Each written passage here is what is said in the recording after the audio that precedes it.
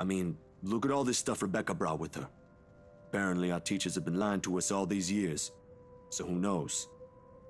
Hey, now don't blame us. Blame the bloody books they wrote. Feel.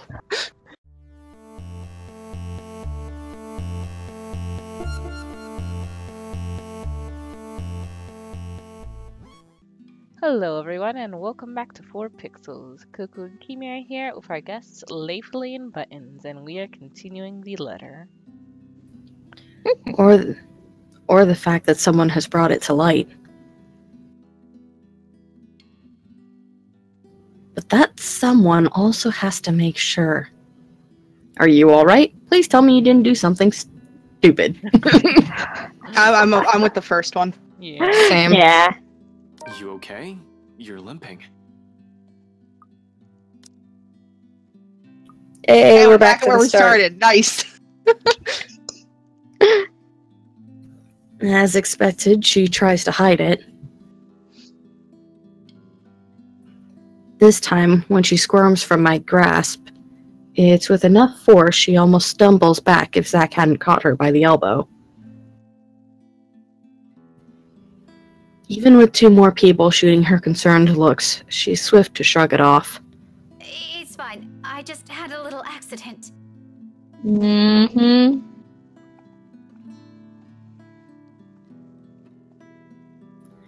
A little accident.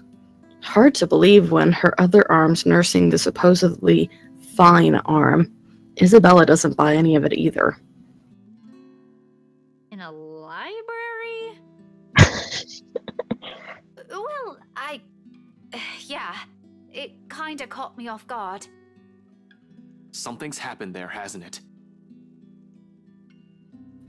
I don't have to elaborate on the question further. Shortly, she goes very still, and the hand placed over her right arm shifts ever so slightly, its grip on the limb tightening. Not too firm to hurt, but just enough for a gesture of comfort for herself.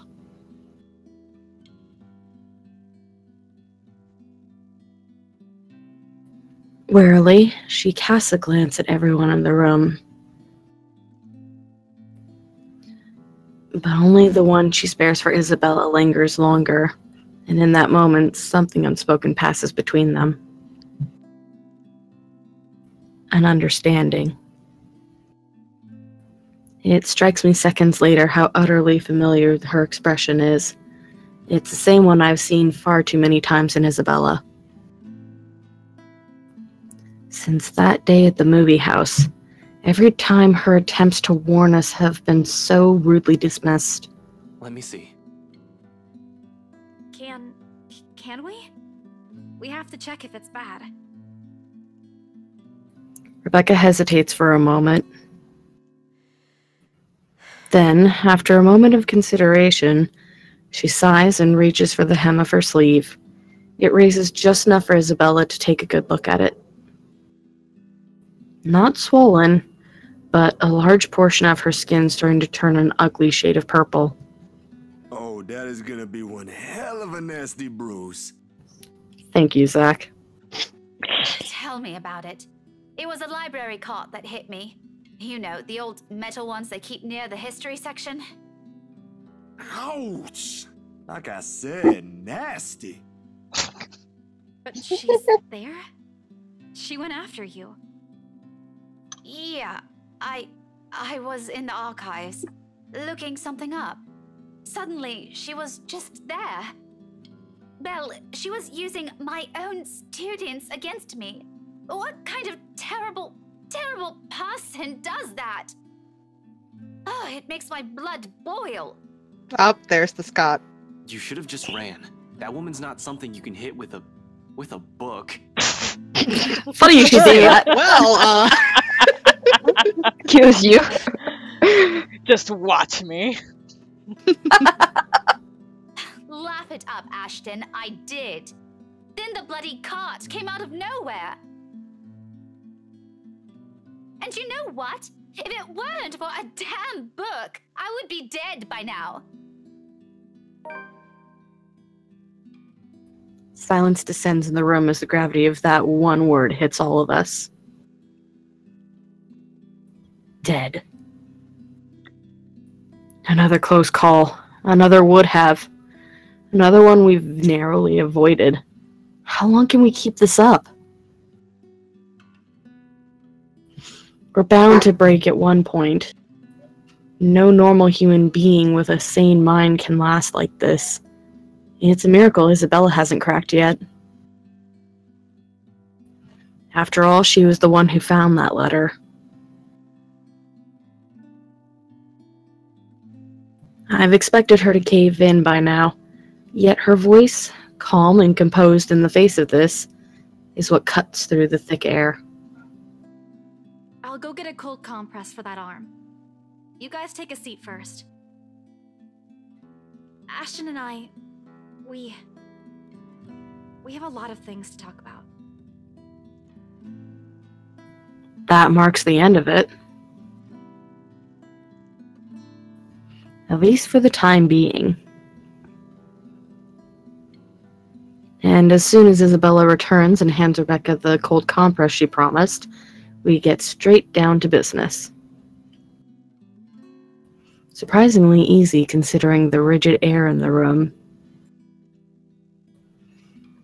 Although there's some tense fumbling for words at first, the whole conversation gains steam once what happened last night at BRC has been put on the table. All at once, everything we've brushed off, carelessly ignored, and rudely dismissed have been laid out for close scrutiny. Zach's encounters with the woman in his dreams, Rebecca's close brushes with death every time she appears, the dread, the fear, the terror she brings out even in the bravest of us. Everything. Because no matter how bleak this all seems, there must still be a way out of this.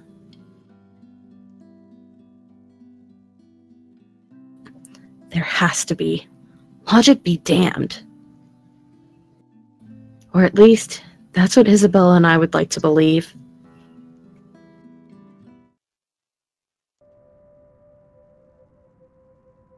I don't like Yet, that music. huh? I don't like that music. I don't either. I'm super on board, though. I'm super on board. Of course she is. Of He course goes I am. fucking attacking all of them at once. I'm the only one that's been super hype every time Ghost Lady shows up. Until she actually shows up, then Buttons is just as like, whoa, what the fuck is the rest of us? Yeah, well, that's because it's natural reaction, but like, in real life, a creepy Ghost Lady could show up and I would be like scared for a second, then it'd be like, fucking red! Lord. And that's why you would be the first to die. That's why Yeah. I am the stereotypical white woman that goes, hey, a spooky house. Oh my god, let's check it out. Lord. Oh my god, a basement and it's boarded up with symbols on it. I wonder what it could mean. Yeah, that would be me. I've accepted my fate. Good. At least you know. Yet, even as the cold morning light shifts to the warm hues of late afternoon, and eventually night, none of this still makes a fucking damn sense. Darkness has fallen, but we're still nowhere near figuring things out. If anything, we're more at a loss than we've ever been before we even started this. The next thing I know, frustration rears its ugly head and sheets of paper I've been holding smacks the table harder than I've intended. Go to the mansion. Don't go to a mansion. Don't listen to Buttons. The sound of it echoes loudly in the small room, and everyone simply falls silent. Along with it is a release of another long-held breath. Perhaps the 100th since this morning. We aren't getting anywhere at this rate. Don't just drop it. There must be something in this we aren't seeing yet. It's an odd thing to hear from her. The very words I've been telling myself every single time I find myself facing a dead end. The garage door's about to close, just FYI, so I might be quiet for an extended period. We can use a little of the optimism right now, I guess. I know, but what are we supposed to be looking at here in the first place? Well, we already looked through those files. You're the one that picked it out last night, right? All of them? I'm pretty sure every person we've checked in there isn't necessarily involved. One client possibly died of old age. Remember, you found that dumb paper. Not so dumb if it can kill all of us. God damn it, Zach. Very funny, Z-Man. Anyway, like I said, you discovered that paper right before the open house. No one else was allowed inside during that time. It's too broad of a scope if we include every single person. In fact, the only notable ones are C and Jean Marie. Oh god, that was so white. Oh. I'm dying on the inside. Do you think we're good to read that journal article now? I can't imagine that it would have spoilers since it was from the morning.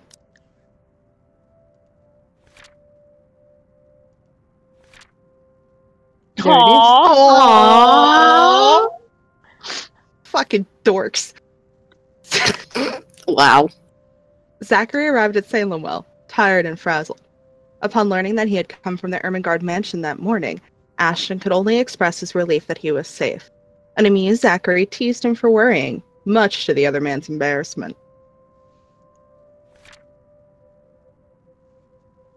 To Ashton and Isabella's relief, Rebecca later called back. Soon, she showed up at Salemwell, looking worse for wear. When the detective asked about it, worried, all the redhead could give was a frustrated answer. Fortunately, before the topic turned grim, Isabella stepped in. Alright. But if we're going to include them in the count, shouldn't there have been more than enough people to end this fucking curse already? How does this thing even work? Yeah, okay. They went in and out of this place. But no, you still don't get it. What I'm trying to say about those clients is... Shouldn't we look into the mansion too? That's where the letter came from. That's where she came from. Maybe it's just as the professor says. He did tell me there might be more to this than what I might be thinking. Yeah. Actually, you know, that just reminded me of something. Buttons. What you brought up in one of the previous episodes about that one Duchess, was it? Or some lady who was like a socialite here in the US, and that, like, on the surface, she was presented as, Yeah. Delphine Dulaury? Yeah. Yeah. The New Orleans lady. Yeah, as, like, you know, on the surface, she's presented as a very respectable and charitable woman, but then when you dig deeper, there was all sorts of disgusting shit that she was doing. If the parallel is to Charlotte, that might explain why there's a dungeon underneath the mansion. Oh, hella. Yeah, it would. I mean, look at all this stuff Rebecca brought with her. Apparently our teachers have been lying to us all these years. So who knows? Hey, now don't blame us. Blame the bloody books they wrote. Feel.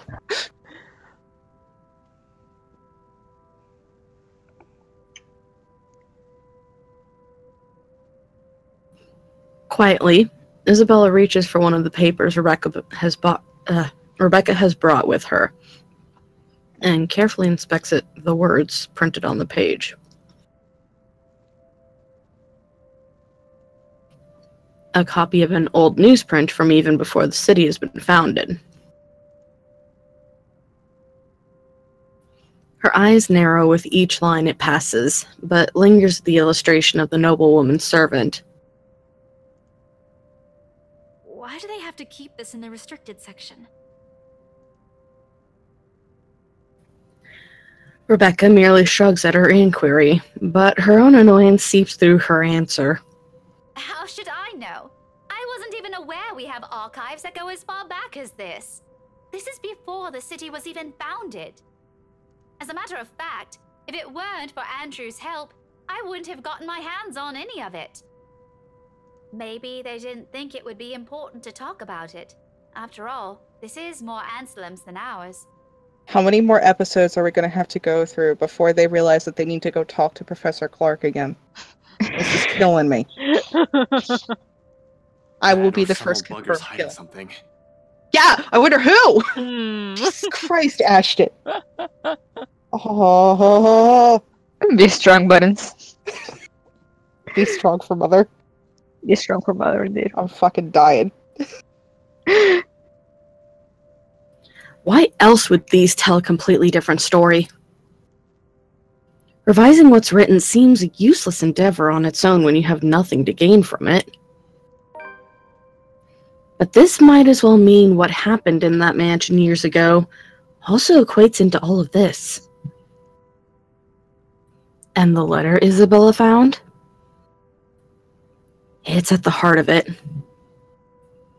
The why and the how is what we're missing here. If I'm going to go by what Andrew told Zack, the connection between the letter and the mansion's curse may run deeper than what we've initially thought. We won't be able to figure this out without looking into the other. Fuck. How do I... The mansion's a private property now. Can't just waltz in there. Not with that attitude. Ashton, it's called breaking and entering. It's fine. You've done it before. It's like the third time in this game. It's fine. I'd rather die before I even think of begging Wright to let me in and investigate the place. Careful with what you wish for. Dude, you don't have to. You just have to fucking, like, throw Johannes out a window or something. Or, like, for real, you could probably just have Zack ask Hannah. Mm-hmm. Yeah. One thing's very clear after these last 2 days, however. We're not safe anywhere, and I have to act as fast as I have to act fast if I want to keep my own friends alive. We can't keep running away. Sooner or later, she'll get us. So something I just thought of, Coco, you said that you've been going back and, like, playing through earlier parts of the game, right? Yes. That's why, like, the percentages are high. Mhm. I'm wondering how much of that is going to affect this run-through. Because I know that, like, for example, with 999, if you play other parts of the story before finishing one route, it'll actually cause it to, like, not end up in a dead end, and instead you'll actually complete the game. Is that from a programming glitch, though? No, that actually is intentional because in 999 you have to find certain things before you can unlock the ending of the game. Oh, so it pulls an RE. Yeah. And I'm wondering if this does that too, where, you know, if you are playing other parts of the game before you reach certain parts, like, let's say we're in Ashton's chapter, normally there's a locked node here that, you know, you can't bypass and it pretty much ends the game there. But if you have a second playthrough and you're completing earlier chapters, that it unlocks it so you can continue through. I doubt that they're doing that, but food It for would thought. be interesting if they did that, but so far the stuff that's been story update notices has been stuff for decisions that we have made. Yeah. So, Like, the way I think it works is that each like playthrough is independent on its own. But if you want to get, like, the full story of what happened in the past, you need to, the full like, immersive experience. yeah. Gotcha. Then again, there's other reasons why certain things affect other timelines in 999 and VLR. Ironically enough, that stuff is part of the actual game, so I doubt that they're doing that here, where it's like, oh yeah, no, this is totally, you know, across timelines and everything. Anyway. Sighing, I stand up and stretch out the kinks in my back after several hours of sitting. We've been at this for too long. A break is needed. Time to let everything sink in, or else we'll burn out. I know I will. And it's another thing I can't let happen when they're all counting on me like this. Albeit unspoken, it's in their eyes as they look up at me, waiting. We've been at this since morning. We should take a break for a few. Ooh, that's Nice! Yes! that's an interesting sound. Oh, Yeah. I'm so hype. That's a new sound. Yee yee yee. The rest of it never makes it out of my mouth as something heavy and grating sounds from the far end of the room. Harsh booming noise rending through the eardrums of everyone in the room. Ghostly is just like, oh, how convenient. You've all put yourself in one place so I can kill you all! Yay! All at once, the three of them are on their feet. Quickly, I palm for my gun on the table. However, before I can pull it up and remove the safety, the whole racket stops. Again, what are you gonna do? Shoot the ghost? I mean, Becca hit it with a book, so... Fair, That's true. but she's already dead. You can still cause damage to her, clearly. You can't kill her again. You don't know that. You know what? Why don't you try it out and tell me how it works? Hey, Wow! don't kink shame this ghost. What the fuck? Are you saying she gets her rocks off from being shot? She clearly Maybe. has a thing for pain. Yeah, causing it.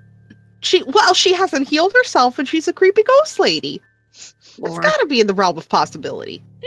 Stillness descends in the room, and amidst the sudden hush, the four of us exchange anxious glances. Tori just ignores the conversation. Just move on. God damn it. Don't kink shame the ghost.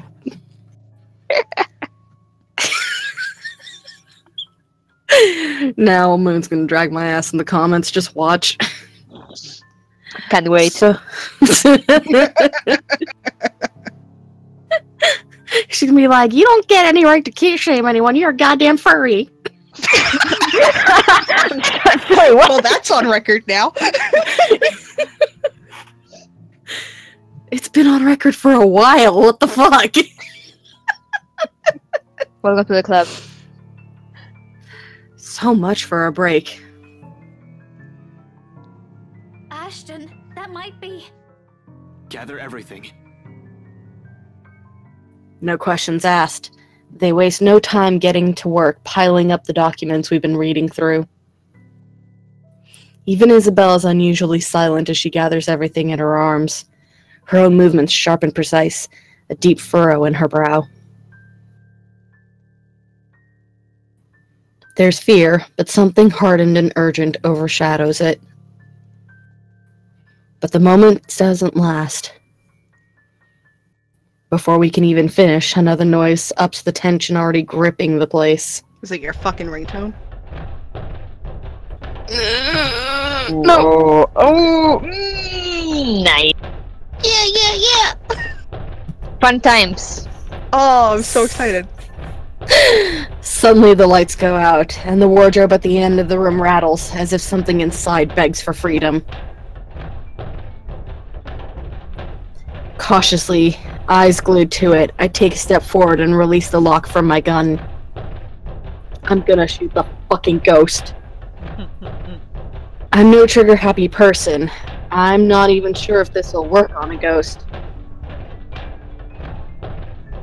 But right now, it's smooth surface against my palm, with the trigger on my finger. No, with my finger on the trigger. Provides the closest thing I have to relief as I approach the closet. Also, that's Ashton, horrific what are gun you safety. doing?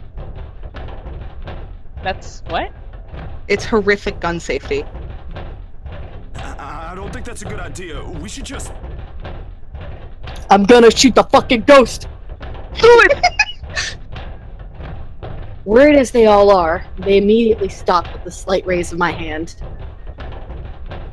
But the edge is there while they all huddle in the space between the door and the room.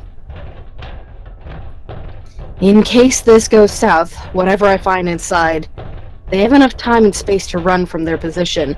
Also, I'm just imagining, like, if he shoots and it fucking goes through, like, the apartment wall and into the neighbors. Yeah. Well, that guy was rude as fuck. It's fine. No, that was Becca's other neighbor. We don't know who's on the right side of Isabella. Becca? Sure, probably, yeah.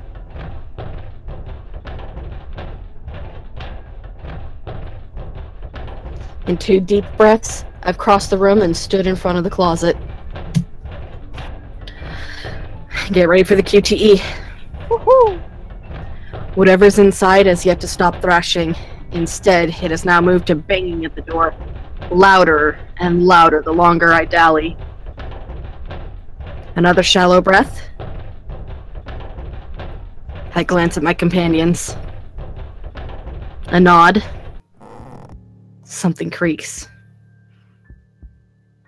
Then, in the next moment, I'm grasping at the handles and swinging the doors wide open to reveal... clothing.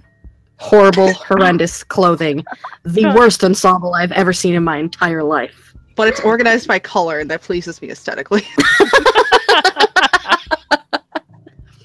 Nothing. Right away, I part the clothes hanging on it, and still none. No ghost. No woman. Not a single trace of whoever's inside. Don't lower your guard. Mm-mm. Confused, I glance back towards my companions, only to see them mirroring the same expression on my face. The noise has finally stopped, but I'm quite sure it isn't my imagination. Or maybe it is, and I'm just too strung up that my head's now making things up. I don't think they would be reacting that way if that was the case, Ashton, but you do you, boo. Whatever the case is, we need to get out of here soon as possible. This only confirms we aren't safe anywhere.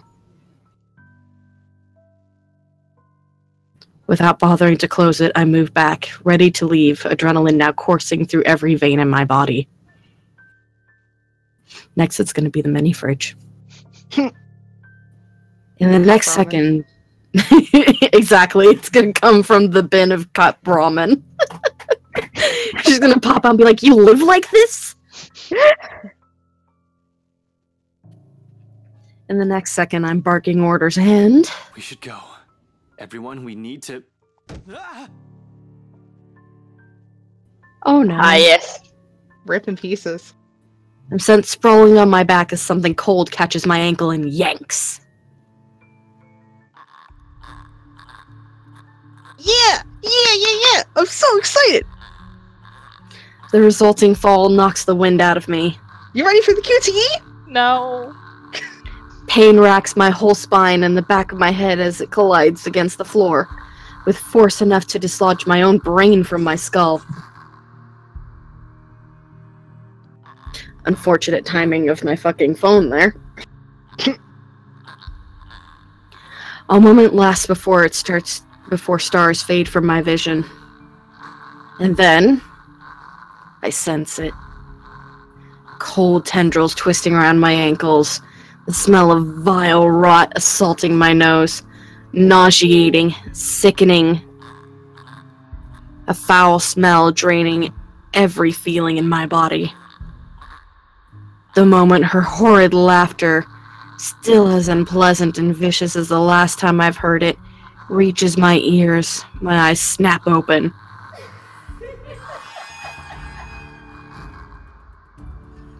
Perhaps it's just inexperience. Or maybe my mind's still attempting to comprehend this. Does she seem slightly more human now? Yeah, I was actually gonna say, wow, A she little looks like bit. Isabella. Regardless, the minute my eyes land on her, the whole of my body freezes. The gun in my hand turns useless in my grip as my grip on it slackens. It's in the manner her gaze bores on me, and I'll say, the look of utter hatred and malice. I've seen it loads of times. From suspects, mostly murderers, who never regretted their actions despite being caught. This is the face of someone you can no longer reason with. And I know, the moment she laughs again and starts dragging me towards her, it's already going to be the... Ashton! Snap out of it! No. I can't die here. Not yet. Kick her in the face. The haze fades from my mind and instinct kicks in then and there. Everyone out! Get out! Get out of here! With one powerful tug, I yank my foot out of her grip and scramble back to my feet, ignoring the piercing wails she fills the room with. Within the span of a second, I'm gunning for the door, grabbing the wrist of the first person my hand can reach, and leading everyone out. I'm gonna fucking die if you grab the ghost lady. Fucking die. Into the hallway. Down the flight of steps. And right inside my car. I waste no time flooring on the gas pedal the second the last person closes the door behind them. In a short while, I'm driving us out of Salem Well. I don't even entertain the thought of winding down just yet. Even as the last of the woman's painful cries fade into the night.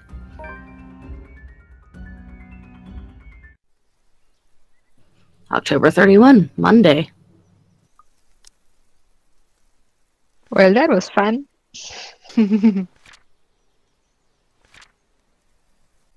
With the help of his friends, Ashton tried to find a way to free themselves of the curse, piecing together what they currently know.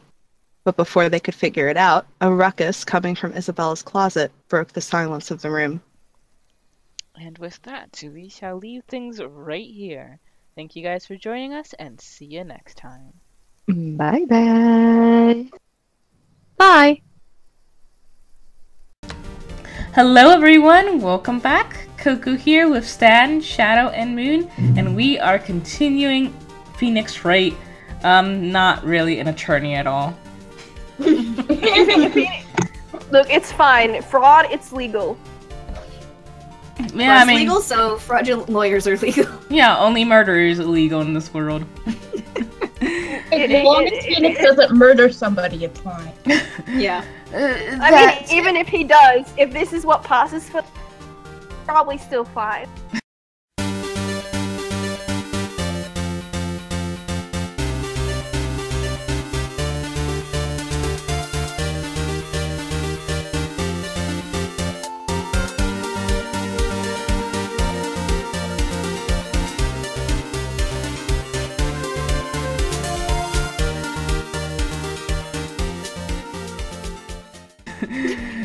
That, and you seem rather distraught. You seem to be peeing out of your skin. That's a little alarming.